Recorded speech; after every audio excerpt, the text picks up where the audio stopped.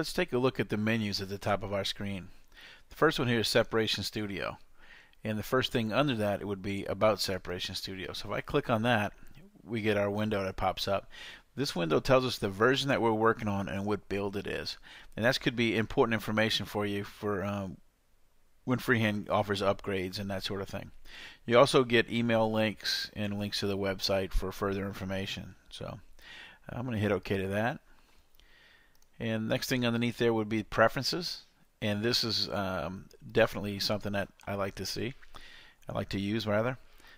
This thing has an undo limit of 10. I just leave that as the default. But what I want to show you is the channel toolbar here at the bottom. Right now it's set to ink view. That's what it defaults to. I'm going to change it to film view, and I'm going to hit OK. And what that does is it changes the previews down here to film positive view. So if you're a screen printer for a long time and you're used to looking at black dots on clear film, this is what that would give you. So just so you know how to find that, if you'd like to work in that mode, it's right there available to you. So I'm going to go to Preferences, I'll change it back to ink view and hit OK. And the other stuff is just hide Separation Studio, hide others, and quit Separation Studio. Your typical stuff in software menus. The next thing is a file menu. So in here we can open a file just like we can open a file with this button. We can close windows, close documents. If we have multiple documents open, we can close them all at the same time. We can save the file that we're working on. We can save it as a separate copy. We got Save Color Proof. Now I want to explain this a little bit. Freehand has a technology and they call it Proof Positive. What it does is it actually combines all the separation data, the actual separation data, into a color preview. So which is actually much more accurate than in a Photoshop RGB preview, for instance. Because in a regular RGB file you're printing just a color preview of the image, but with Freehand's Proof Positive you're actually printing a representation of the actual color separations.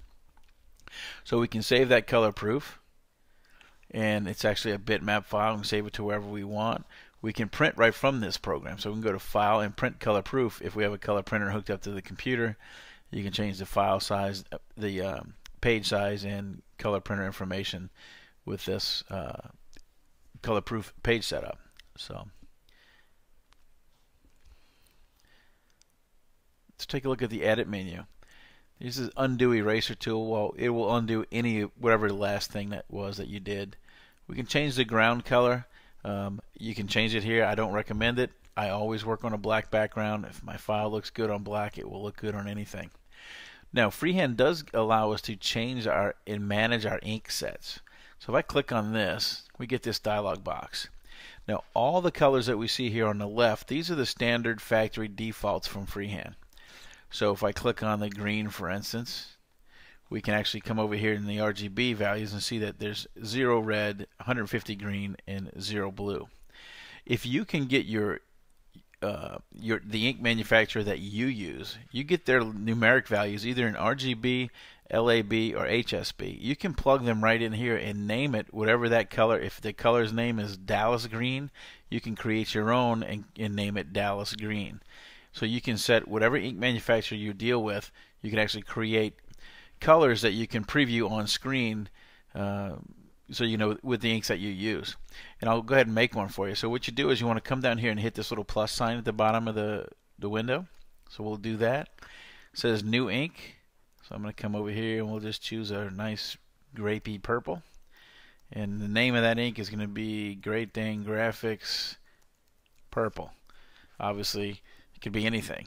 It could be Wilflex color, Lancer Inks color, Rutland color, whatever ink system you use. Set the manufacturer, the series, if it's a certain series that you like to use.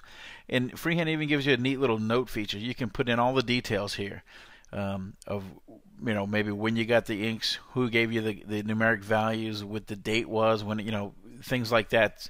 Anything you want to put in that little notes field. So I'm going to go ahead and hit Save. And now if I come over here to my view right window, if I click on one of these little squares here, any of them, there it is. It shows you that the color is actually active and available to us to use. Pretty cool stuff. So what I'm going to do now, though, is I'm going to come back up to the Edit menu, come down to Manage Inks, I'm going to select the purple that we just created, and I'm going to hit this little minus sign.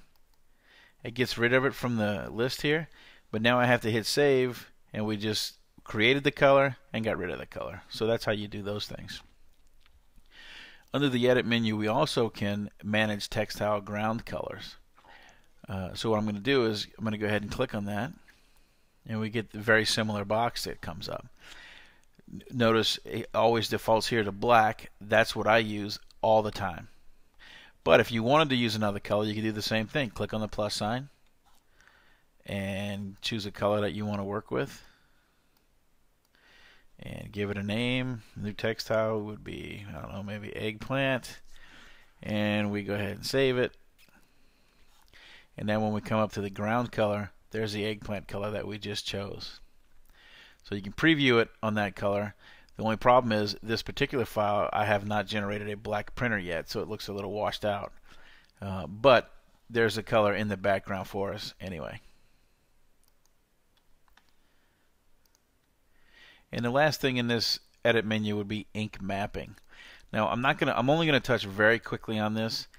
Freehand will allow you to create or generate your own set of colors.